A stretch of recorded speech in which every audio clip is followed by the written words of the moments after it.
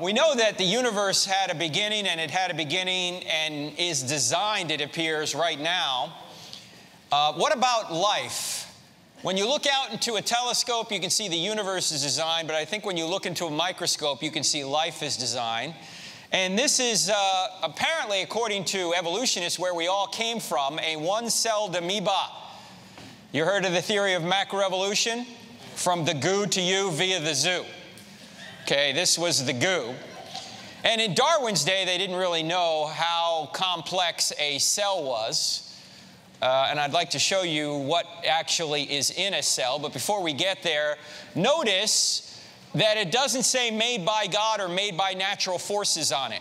In other words, when you observe something like an amoeba, you have to make an interpretation as to how that amoeba arrived.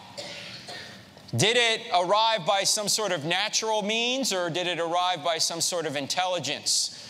And in order to demonstrate what Darwin didn't know when he started the theory of macroevolution, we have to go to your breakfast table. Does anyone in here like alphabet cereal?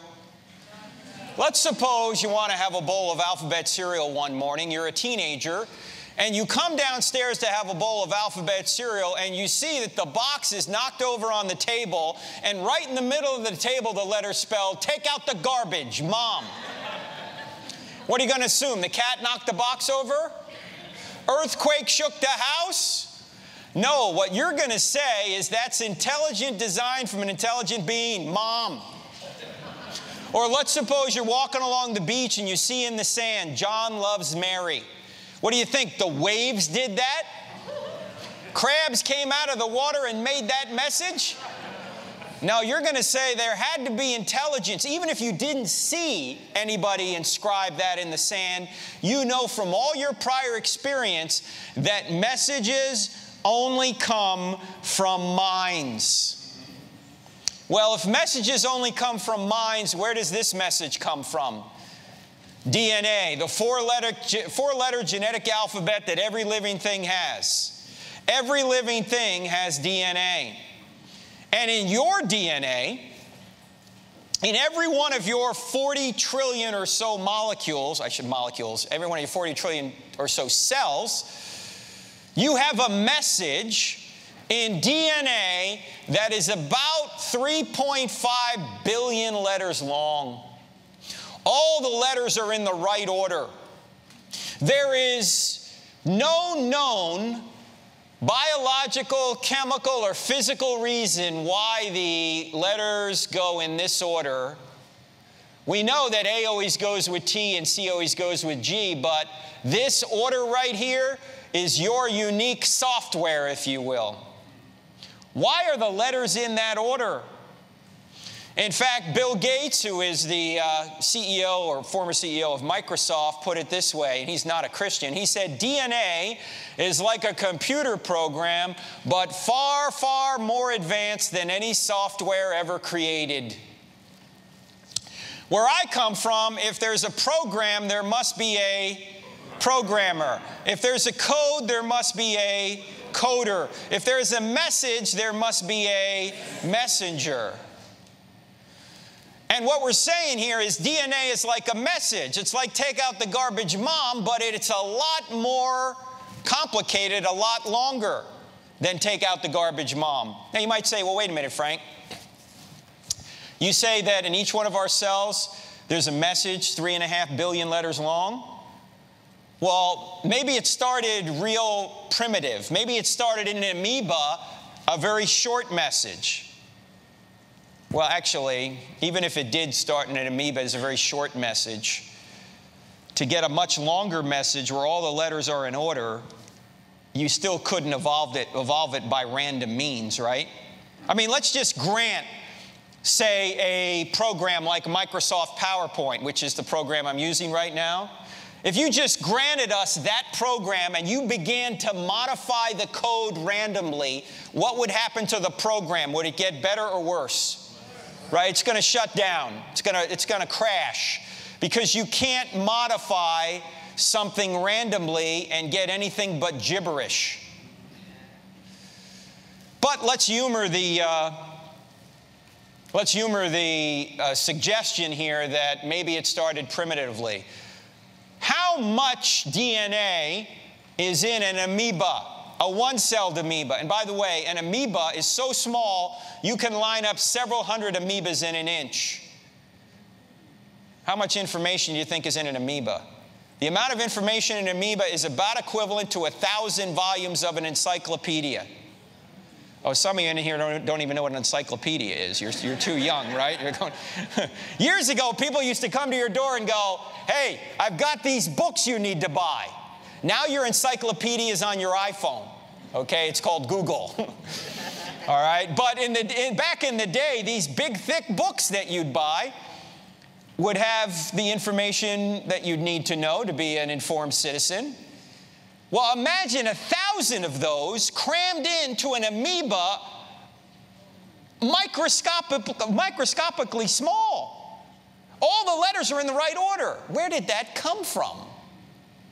If take out the garbage mom requires an intelligence, it would seem to me that 1,000 volumes of an encyclopedia worth of a message requires intelligence as well. The first life requires an intelligent cause, it seems to me anyway.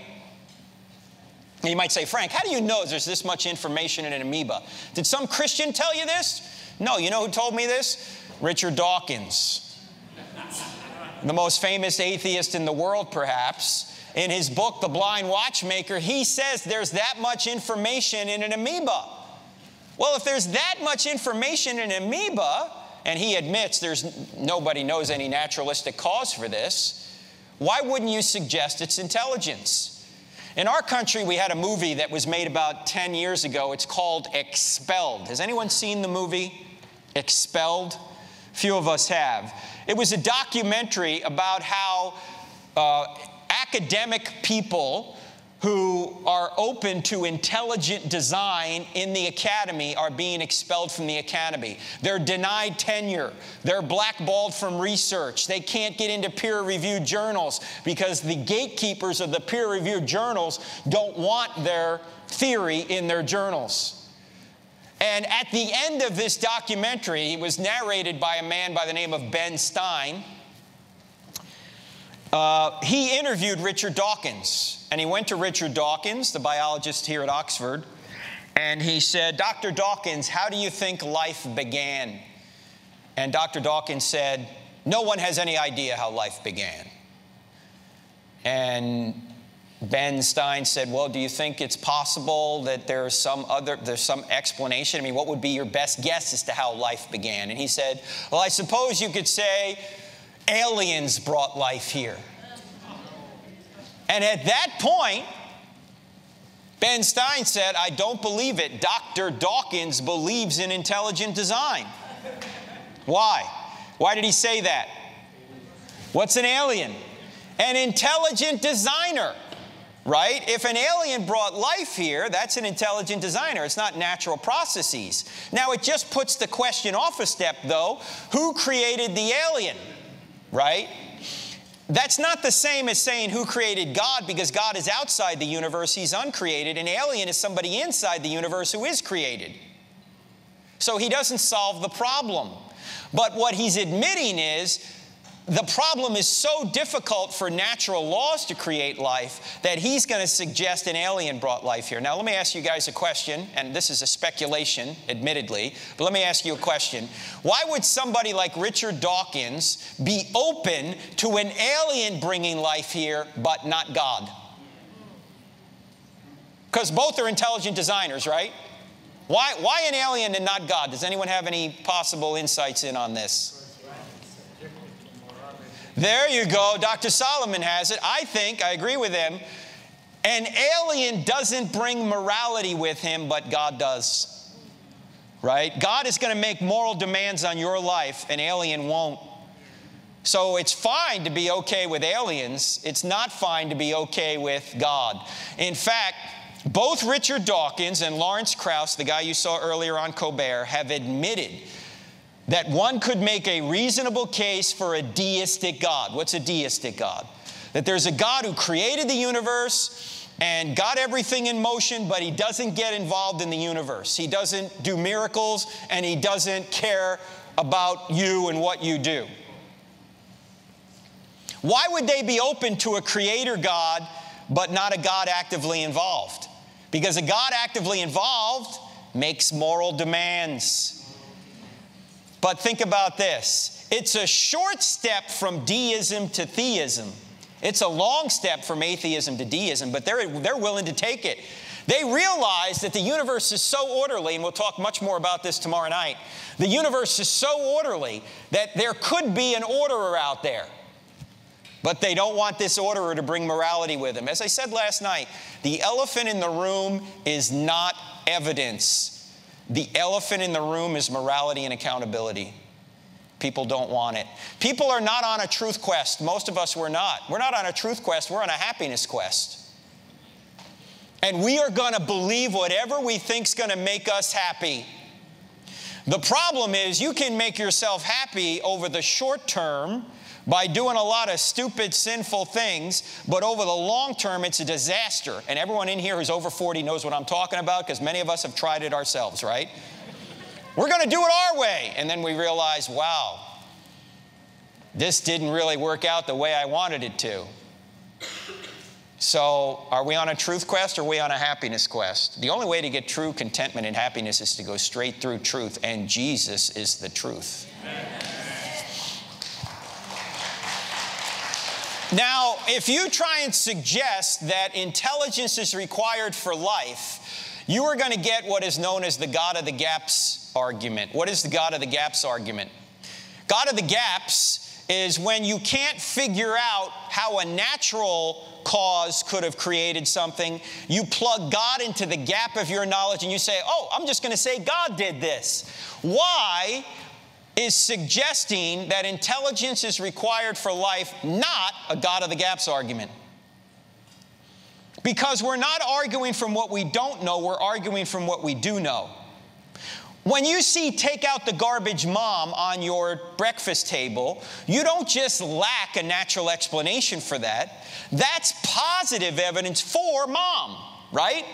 It's positive evidence for an intelligent being. Similarly, when you're walking along the beach and you see John loves Mary, you don't just lack a natural explanation for that.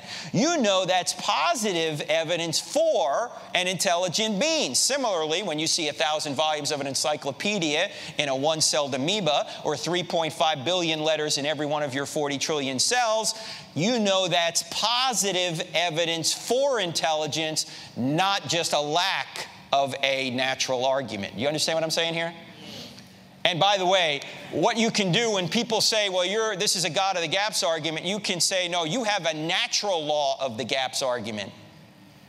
You have a lot of faith that blind natural laws can do what we only see intelligence doing, creating messages, creating complexity like this, specified complexity. All right? Now, tomorrow, we're going to look not only at an amoeba, but we're going to look at you. If we had time right now to talk about how amazing you are, you'd be blown away, but we're going to save that till tomorrow night. All right? This is you, by the way, in the womb at 11 weeks. So we'll talk more about that tomorrow night. All right? Let's move on now to the moral argument. Those first two arguments, cosmological and teleological, have scientific evidence behind them. The moral argument, however, just doesn't have science behind it. It's not a scientific argument, but it's the argument we've all known since we were very small children. And in fact, let's imagine you go out into the woods. Long trip out into the forest.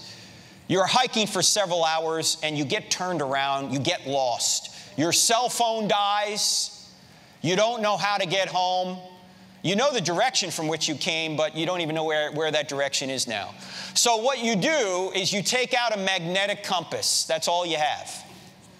And you know a magnetic compass is supposed to point to magnetic north. So once you know where north is, you can figure out how to get home, right? But you take out your magnetic compass, and instead of pointing to magnetic north, the compass always points to you. No matter where you turn, the compass is always pointing to you. How helpful would that compass be? Not helpful at all. You know where you are. You're trying to figure out where north is. Question. Why do we think that the compass always points to us? I mean, as Christians, even as Christians, and for those of you who are not Christians in here, you may think this as well. Why do we think that if things don't always go our way, that either God doesn't exist, He's evil, or He's forgotten about us? Do you realize that whether or not God exists, you are not the center of the universe? And neither am I. But we sometimes think we are. Things always have to go our way. The compass always needs to point to me. Now, by the way, is there a true compass to life? Is there a right way to live life? Yes. Only if there's a purpose to life. In fact, a lot of times I'll get questions, and maybe you'll get questions that are very sensitive questions in today's society. Normally, they're questions that have to do with sex, homosexuality, transgenderism. Could be any one of a number of issues.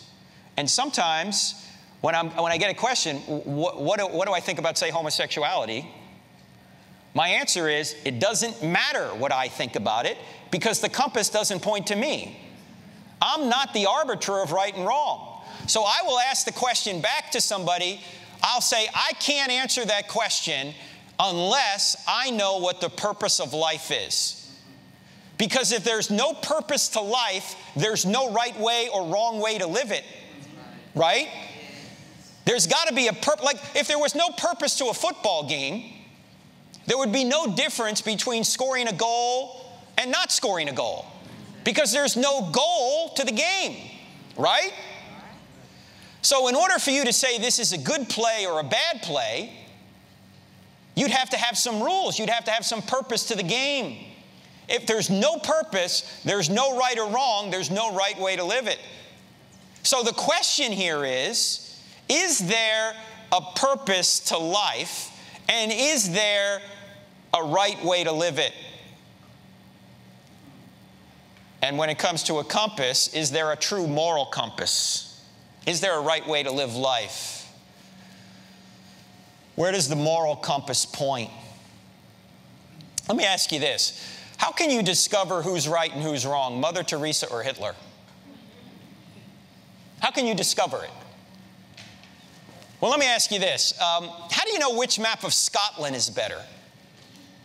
Is it map A or map B? What would you need to see in order to know which map was better? What would you need to see? What evidence? What would you need to see, really?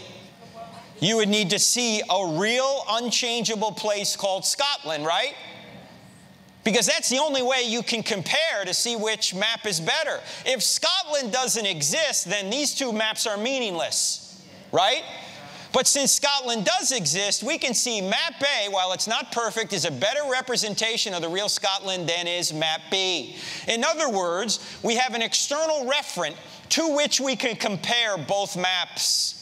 That's exactly what we do when we compare Mother Teresa and Hitler. Mother Teresa wasn't the standard. Hitler wasn't the standard. There's a standard beyond both of them by which we measure both of them. And we say Mother Teresa measured up to the standard better than did Hitler. If the standard doesn't exist, then you can't say Mother Teresa was better than Hitler. In fact, C.S. Lewis, who, as you know, is from your country here, during World War II, was doing BBC broadcasts. And the BBC broadcasts were later put into a book called Mere Christianity. And in that book, he said, the moment you say that one set of moral ideas can be better than another, you are in fact measuring them against a standard beyond both of these moral ideas. He said, in other words, if we're going to say that we here in the UK are better than the Nazis, there has to be a standard beyond both us and the Nazis to say we're closer to the truth than the Nazis are. In other words, the standard that measures two things must be different from those two things. And that standard turns out to be God's nature. Now, last year, I went and spoke at a church in South Dakota in the United States. And I was there for several nights. We went through all this material in detail. I don't have enough faith to be an atheist. And the second night I was there, during the Q&A, a couple of young men got up to the podium or up to the microphone, and they were atheists, which is great. We love atheists coming to these events, and they expressed their atheism, and we had some good dialogue back and forth. They were in their 20s, early 20s or so. I didn't think anything of it. Anyway, the next night, about a 50-year-old man got up to the microphone, and he had a question written on 2 sheets of paper, and he began to read the question, but 10 seconds into the question, he broke down crying. He couldn't even ask it. So I walked down to him, and he handed me the 2 sheets of paper, and he just said, "Read it, read it." So I'm trying to digest this question as I'm walking back up to the platform. And by the time I got up to the platform, I realized that that man was upset for 2 reasons. Reason number 1, the man, his name is Steve, was upset because he had just discovered recently that a supposed friend of his by the name of Tom had been sexually abusing Steve's daughter from the time she was age 4 to the time she was age 14 in his own home, under his nose. He never saw it. The second reason Steve was upset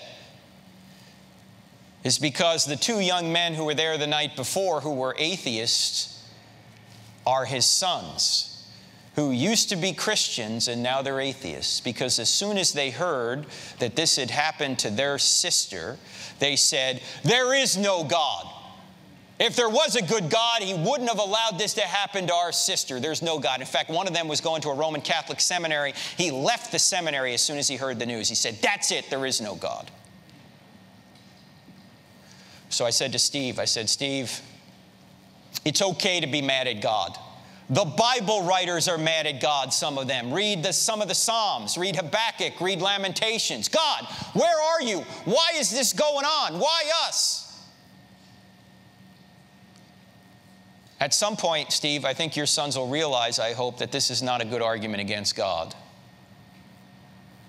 In fact, I said, "I don't know when the right time is, Steve, but I want you to say this to your sons when the right time comes. If there is no God, what that man, Tom, did to your sister isn't really wrong. It's just your opinion. Because if there's no standard beyond us, everything's just a matter of opinion. So you can't say it's really wrong. There's no compass outside of yourself. The compass for Tom just pointed to him. How can you say he's really wrong if there's nothing beyond humanity?" Now, this guy, Tom, everyone knows he did it, but he's not in jail. Why? Because every time the trial comes up, Jessica, the young woman who was abused, psychologically checks out. She cannot testify against him. She wanted to marry him. She was a young, impressionable girl. He said, "We're going to have babies ourselves one day." He was saying this to her from the time she was age 4 years old. So I said, "Steve, I want you to say this to your sons when it's the right time. If there is no God, then the man who did this to your sister will never get justice. Because there's no justice here on earth if she doesn't testify, and there's not going to be any justice in the afterlife because, according to atheism, there is no afterlife." Do you really think that's the way the universe is? Do you really think there's no such thing as justice? The reason you're upset, rightfully so, is because you know a great injustice has been done. But there can't be something unjust unless something is just. In other words, there can't be something not right unless something is. Something can't be immoral unless something is. So your outrage is well placed, but your atheism doesn't help you at all, because there's never going to be justice done. In fact, everybody's upset about something with regard to the world. Do you realize that I don't care what somebody's worldview is, atheist, agnostic, Hindu, Christian, Muslim, Mormon, doesn't matter what the worldview is. I don't care who you're talking to. If you ask this question, what's wrong with the world? Nobody's going to say, nothing. Right? Everyone's going to say, oh yeah, the world's got problems. In other words, there are injustices in the world. Everybody agrees with that, right? If there are injustices in the world, there must be something known as justice. But justice is an immaterial concept. How many molecules are in the justice molecule? Or in the justice, or how many atoms are in the justice molecule? It's a stupid question. Why? Because justice isn't made of molecules. It's immaterial. It's God's nature that's just, and any deviation from that is unjust. Now, Jessica, the girl who was abused, decided she was going to have something good come from this awful experience, so she actually wrote a book. Here it is. It's called Not Your Princess by Jessica Mitchell. I read one chapter of this book. I couldn't read any more. Jessica is now getting phone calls and emails from other young people who are going through this. She can hardly handle it herself. Adults, if you ever have a young person come to you and says, Uncle Joe did this to me, do not dismiss it. Maybe Uncle Joe would do that. And her father, Steve, wanted me to tell you this because too many young people are suffering under this grave, awful injustice, and they have nowhere to turn. Ladies and gentlemen, is sexual abuse of children evil? Is it? Yes. If it is, God exists. Because there'd be no such thing as evil unless there was good, and there'd be no such thing as good unless God existed. I know that sounds counterintuitive, and we can ask the question, why would God allow it to continue? Which is a question we deal with in the Stealing from God book. But to say that evil like this disproves God, it doesn't disprove God, it actually proves God. Because there'd be no such thing as evil unless there was good, and there'd be no such thing as good unless God existed. So God's moral nature is morality's true north. The compass doesn't point to me. The compass doesn't point to you. The compass doesn't point to Tom. The compass points to God's nature, and any deviation from God's nature is what we call evil. Now, by the way, Christopher Hitchens, whom I had the opportunity to debate a couple of times, wrote a book called God is Not Great, How Religion Poisons Everything. I don't know if you've seen this book, but actually there's a lot of truth in his book. Because he talks about all the evil religious people have done. In fact, I read his book because I had to debate him a couple of times, and I said, Christopher, much of what you say in your book is true, but you're kind of proving our worldview, Christian worldview. Why? Because we all agree that religious people have done evil things. We all agree everyone's done evil things. That's why we need a Savior. In fact, I said to him, Christopher, I'm a hypocrite. I can't live up to the pure words of Christ. But if I could, I wouldn't need a Savior. Because in the book, Christopher says religion poisons everything, but religion does not poison everything. Everything poisons religion. You see, I poison religion because I can't live up to Christianity. But if I could, I wouldn't need a Savior, right? In fact, I said to him, when people say to me, I can't go to church because there's too many hypocrites down there, I always say, come on down, pal, we got room for one more. Of course we're all hypocrites. If we were perfect, we wouldn't need a Savior. We're fallen creatures. The church is a hospital for sinners. It's not a country club for saints. I know theologically we're saints because we're covered with the blood of Christ. But practically, we're sinners. And that's why we need one another. In fact, I don't know if you know, but Christopher has a brother who's still living by the name of Peter Hitchens. And Peter is a Christian. And he said that Christopher's book should not be called God is Not Great. Christopher's book should be called Man is Not Great.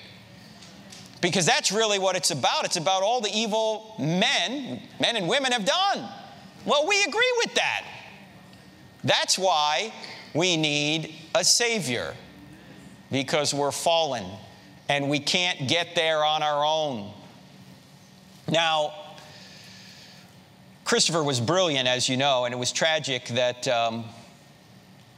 he died about, I think it's 5.5 years ago now. In fact, a couple of weeks before, well, it was actually Thanksgiving in our country was late November of 2011, and I emailed him. We had 2 debates, one in 2008 and one in 2009, and I emailed him, and I knew he was undergoing cancer treatment, and I knew some doctors who might be able to help him, and I said, I know these doctors, maybe I could connect him with you, and he said, I'd like to renew our debates. I was like, wow, maybe this guy is recovering.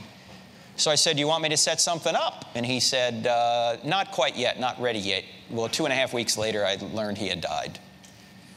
I don't know if he thought he was recovering or he was just in a state of optimism, but 2.5 weeks later, he died. Now, if you look at Christopher's work, which I say there's a lot of truth in it, but you really realize he was just mad at God. In fact, he called God a cosmic North Korean dictator, which is kind of good imagery if you're an atheist, right? That God is peering down on us, and he says he's peering down and intruding into our sex lives. Once again, so he's about sex, right? So at the end of both debates I had with him, by the way, you can see the debates on our website for free, crossexamined.org. I said, you can sum up Christopher Hitchens' book in one sentence. Here it is. There is no God, and I hate him.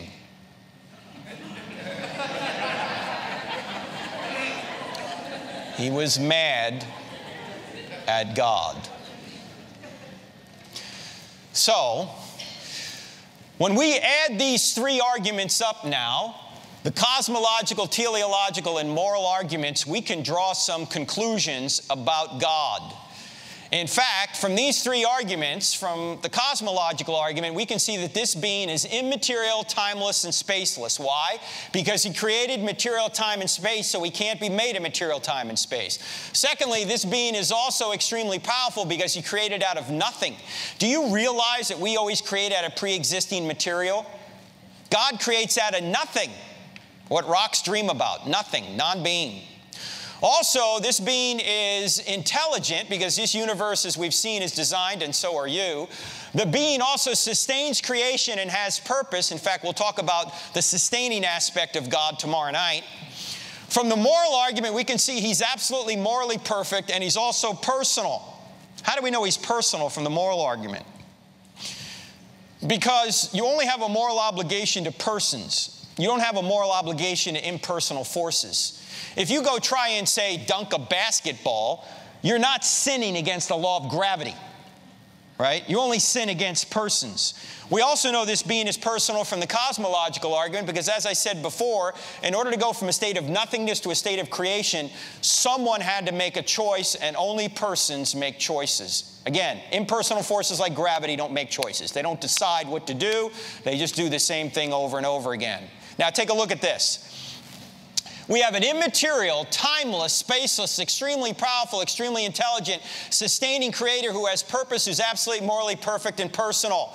This is the God of biblical Christianity identified without reference to the Bible. We haven't even opened the Bible yet, and we have a being that looks like the God of the Bible. Now, are we sure it's the God of the Bible at this point? No. Why? What we seem to be sure of, again, if our reasoning is good to this point, we seem to be sure of the fact that we have a theistic God. Remember we started here with these 3 categories? If theism is true, what does that say about pantheism and atheism? They can't be true. Law of non-contradiction, right? We talked about this last night. Opposite ideas cannot be both true at the same time and in the same sense. So, if theism is true, the question is, which theism is true? Is it Judaism, Christianity, or Islam? Well, which is it? For that, we'd have to go another step. If God wanted to tell us which theistic God is true, what could he do that only he could do that would get our attention? He could do a miracle. And that's point 3. because miracles will tell us whether we're following Allah, Jesus, or just Yahweh.